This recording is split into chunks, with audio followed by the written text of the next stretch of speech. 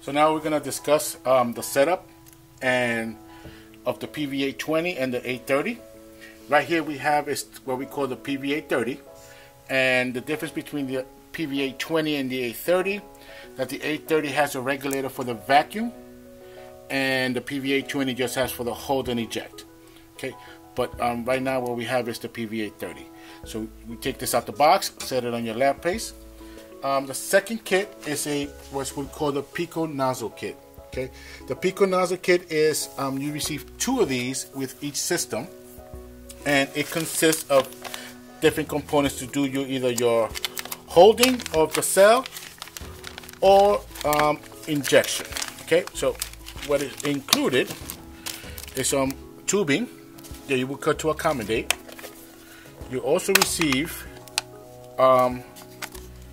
it's actually called the Pico nozzle kit to hold your pipette, the acrylic body, and a bar, 8.4 millimeter bar, so you can put on your manipulator.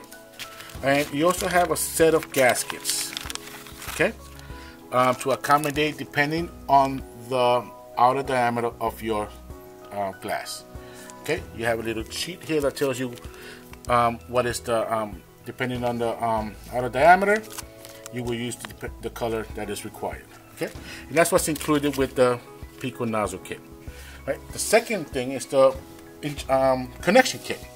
Okay, with the connection kit, you receive this adapter here to put onto your pressure source, your pressure tank. Okay, with that you also receive another adapter for your vacuum source. This is only for your vacuum source. You just want to make sure that you understand that we only recommend that you use nitrogen, air, or CO2. Never use oxygen when you're doing these injections. And the second thing that you get is this hard tubing that you can cut to accommodate the size of the length that you need.